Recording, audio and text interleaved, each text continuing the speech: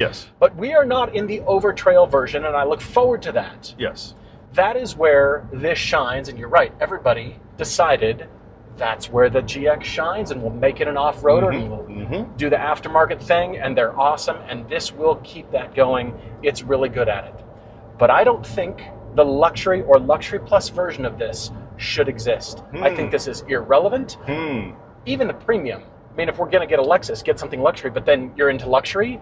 But what you bought it for was Toyota's GAF platform, introduced on the LX600, now shared with the Sequoia and the Tundra. It's the body on frame with the solid rear axle, multi-link in the rear, and the double wishbone front.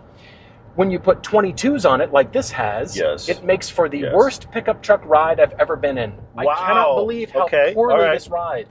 It's that judder.